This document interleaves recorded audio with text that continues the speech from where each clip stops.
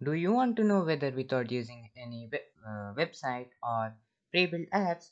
Then you are watching the right video. In this video, we are going to find weather using Python. In this video, we are not going to show the weather in a graphical way, like showing the weather report in TK Enter window or PyQt file, because if I do that, this video is going to be very long. So if this video performs well, I'm going to upload that video. So without any further delay, let's have fun with code.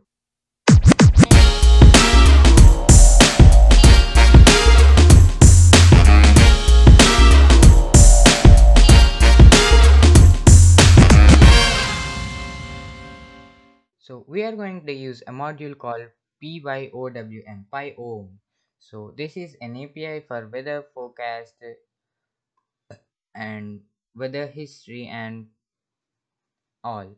So let's come I've opened a website called openweathermap.org. I will provide the link in the description. You can go and open the link. So here we need to you need to create sign in or sign up, and then here you'll need an API key to use this module. So let's see how to get the API key. After you sign in, you'll see here about your account. If you click on that, you can see my API keys. Then if you click on that, you'll uh, you'll need to sign in before continuing. So let's sign in. After you sign in, then you'll have a window like this. You'll have keys, name, and status and action. You will already have a default key, and if you want you can generate more. So you need to copy this key, and then let's start programming. So first let's import the module. Import PyOWM. So we need to create an instance of this module. So let's say something called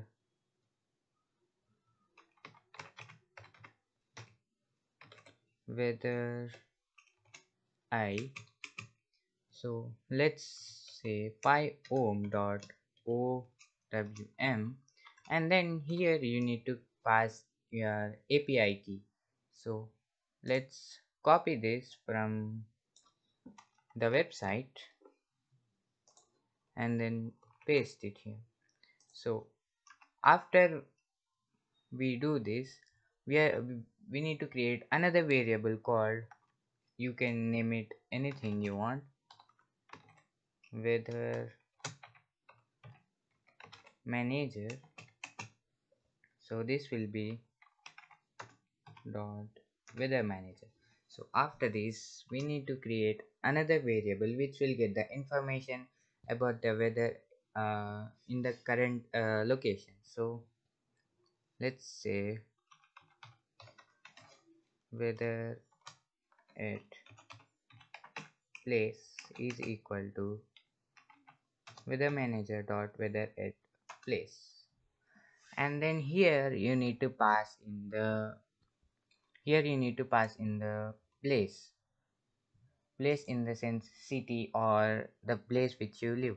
So it will be it will not be nice asking the user or to enter their location. Instead the we need to get the location by default. So I found a solution for this. We need so I have opened a website called ipinfo.io. If when you open this website, you'll have a window type of thing here, and then you'll have country, location, and and we have city Hyderabad. So this is the city where I live, so we are going to use this website to get the user's location. Let's come back here and import requests. So we are going to get the website first. So um, let's create a variable called place request dot get, and then we are going to pass the URL ipinfo dot io.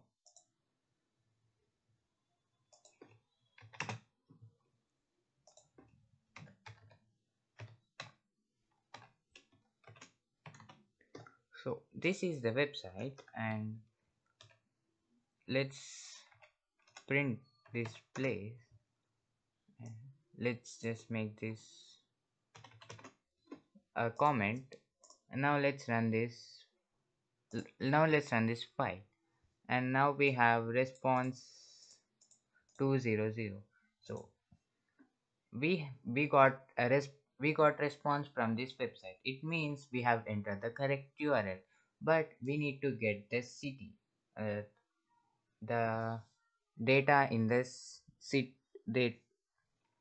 We need to get only the city, not all other things. So instead of just place, if you type dot text and then if you run the program, and then we have all the information from the website. We have region is Telangana and city is Hyderabad.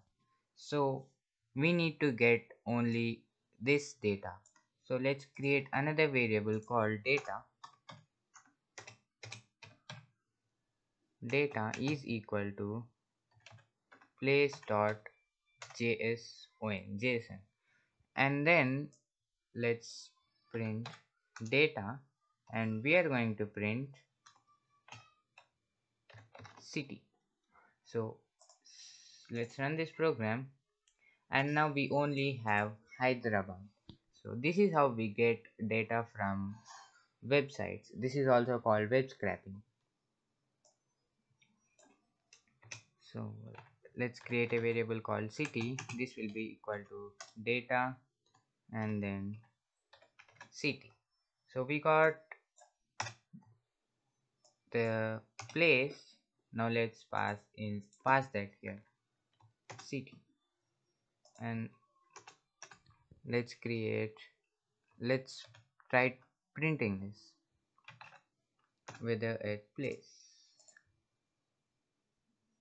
And now we got this is not we want, so we need the temperature, minimum temperature.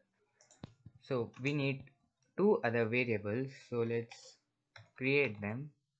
Weather is equal to weather at place dot weather, and then let's create variable called temp, and then weather dot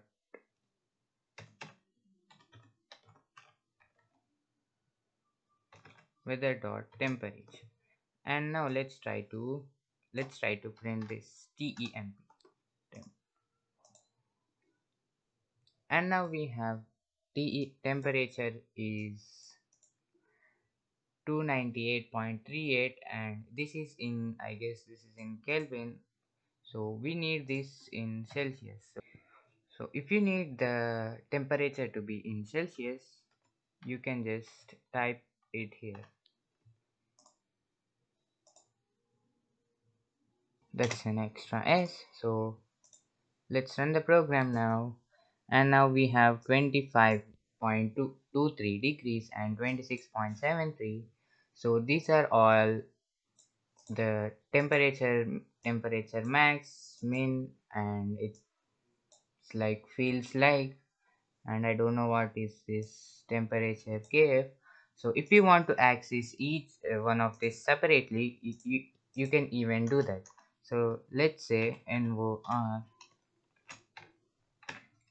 normal temperature, let which is equal to temp, and let's pass temp. So this is called a dictionary, and this temp, if you pass temp, then you'll get 25.23.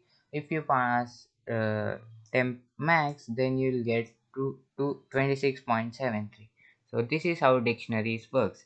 If you want a detailed video on dictionaries, comment down below. I'll upload a video on that. So that's it for this video, guys. If you like this video, please hit the thumbs up button and subscribe to my channel.